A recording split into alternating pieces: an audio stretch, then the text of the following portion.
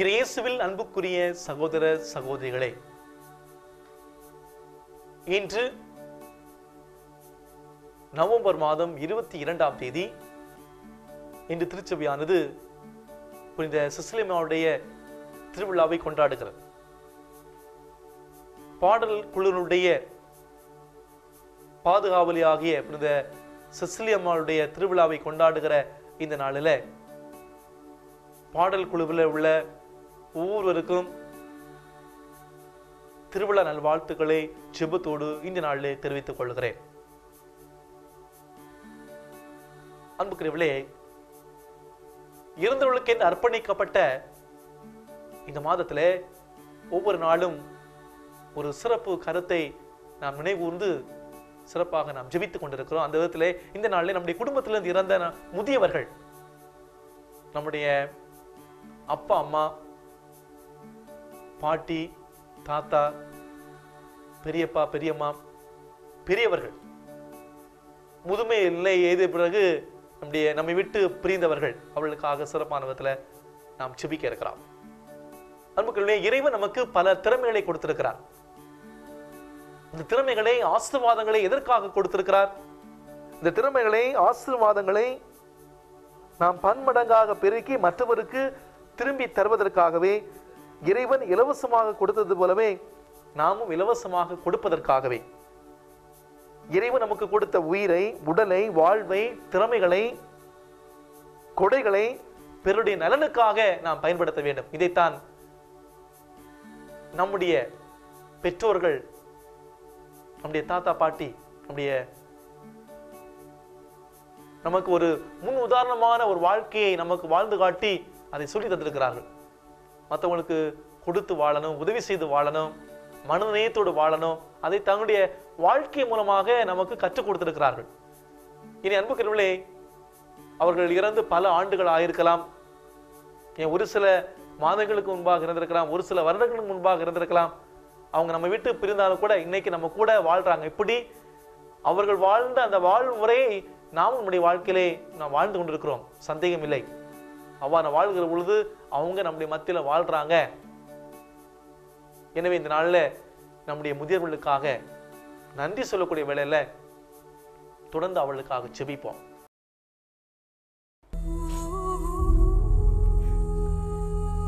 இப்ப அழுது என்னடா பிரயோஜனம்? டேய், உன்னேதான் இப்ப அழுது என்ன பிரயோஜனம்? 10 மாசமா சுமந்து பெத்து பால் ஊட்டி, சோறு ஊட்டி, அன்பை கொடுத்து, படிப்பை கொடுத்து, ஏன் நல்ல ஒரு வேலையை கூட வாங்கி கொடுத்ததுக்கு அப்புறம் நல்லா பெரிய பொசிஷனுக்கு போயிட்ட. ஆனா அதுக்கப்புறம் இதெல்லாம் செஞ்சவங்களை மறந்துட்ட பத்தியா? போய் ஆசிரமத்துல சேர்க்கிற. சரி, இப்ப அழுது என்ன பிரயோஜனம்? ஆசிரமத்துல சேர்க்கிறதுக்கு முன்னாடி நீ எதுவும் இருக்கணும், இப்ப இறந்துட்டாங்களே அப்படின்ட்டு அழுகிற. கடைசி நேரத்துல கூட அவங்களோட இருக்க முடியலன்னு. சரி விடு, கடைசி நேரத்துல இருக்க முடியலனாலும் பரவாயில்ல, அவ ஆத்மா சாந்தி அடையன்னு வேண்டிக்க.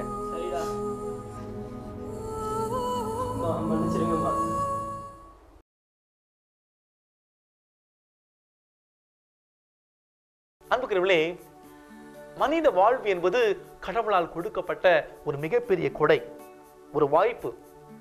இதை நல்வழிப்படுத்திக் கொண்ட மனிதன் இறந்தாலும் இயேசுவின் தோழமையிலே பங்கு கொள்கிறார்.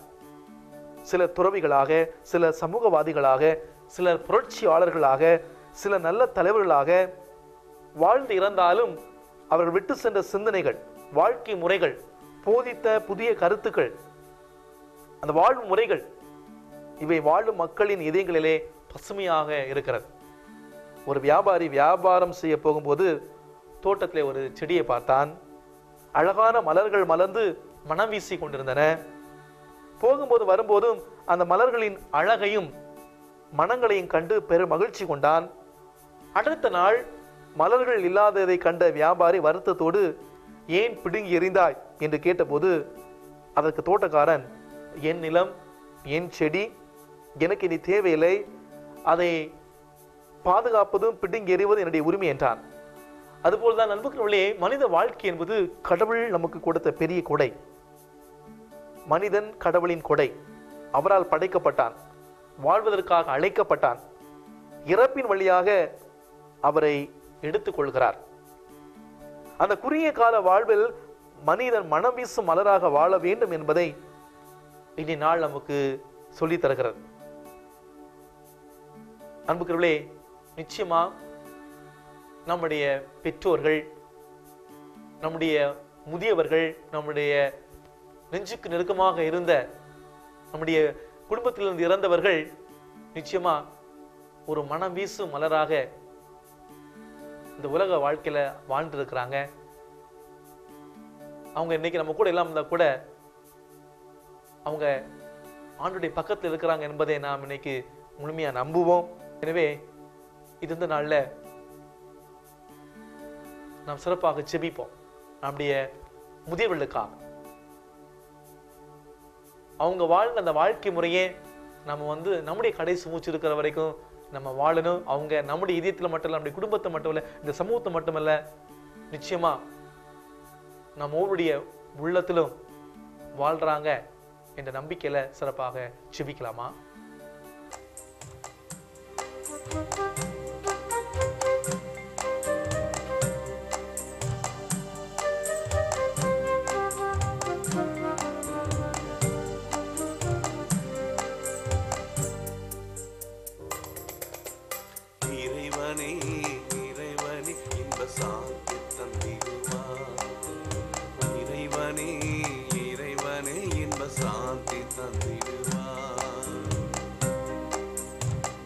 இறைவனே இறைவனே இன்ப சாந்தி தந்திடுவாய். இது இந்த நாள் சிறப்பாக நம்முடைய குடும்பத்திலிருந்து நம்மை விட்டு பிரிந்து சென்ற நம்முடைய பெற்றோர்கள், நம்முடைய உற்றார் உறவினர்களை நினைவுர்ந்து ஜெபிக்க வேண்டிய நாள். ஒரு நொடி துளிகள் கண்களை மூடி உருக்கமா ஜெபிங்க.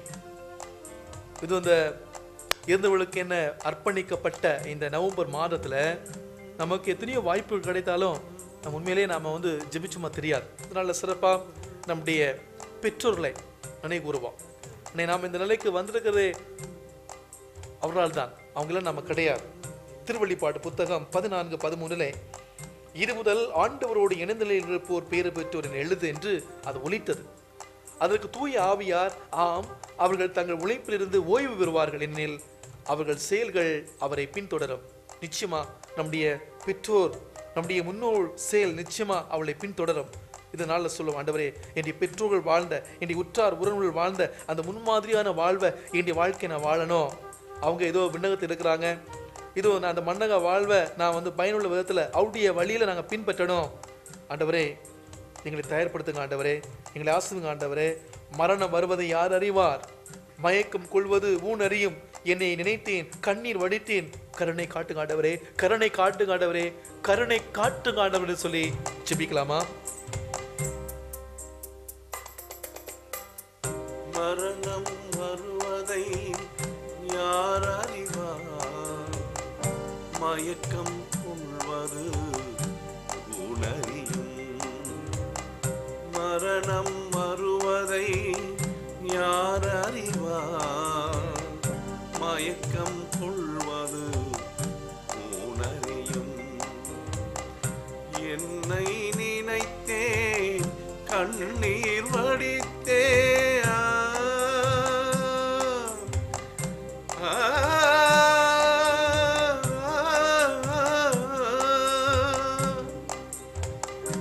என்னை நினைத்தேன், கண்ணீர் வடித்தேன், கருணை காட்டுமே, கருணை காட்டுமே, கருணை காட்டுமே.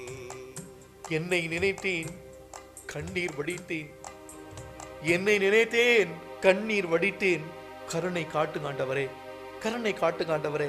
இந்த நாள் உருக்கமாக நம்முடைய முன்னோர்களை, நம்முடைய பெற்றோர்களை நினைவுகூர்ந்து ஜெபிக்க வேண்டிய நாள். நீங்க இருக்கிற இடத்துல அவங்க செஞ்ச அந்த நல்ல செயலை நம்ம நினைச்சு பார்ப்போம். நம்ம வாழ்வது இயங்குவது எல்லாம் அவங்களால தான். இன்னைக்கு நம்ம இந்த நிலைக்கு வந்தது காரணமே நம்முடைய பெற்றோர்கள் ஒரு சரியான பாதையை நமக்கு அமைச்சு கொடுத்துருக்கிறாங்க.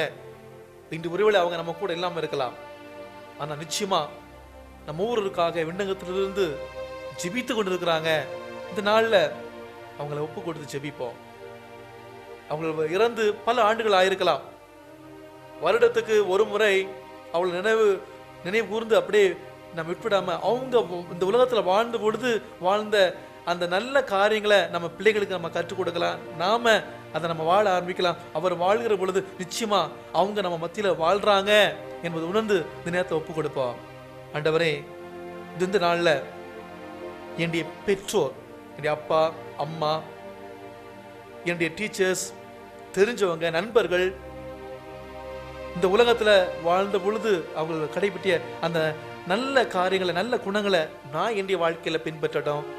மற்றவர்களுக்கு அந்த நல்ல குணங்களை நான் சொல்லிக் கொடுப்பதுமா, அதை வாழ்வதுமா அவங்க முன்னாடி என் கூட வாழ முடியும் என்பதை நான் உணர்கிறேன். ஆண்டவரே, இந்த உலகத்துல அவங்க வாழ்ந்த பொழுது அவங்க செஞ்ச அந்த பாவங்களை மன்னித்து நித்திய பேர்படுத்தி கொடுத்துங்க. ஆண்டவரே,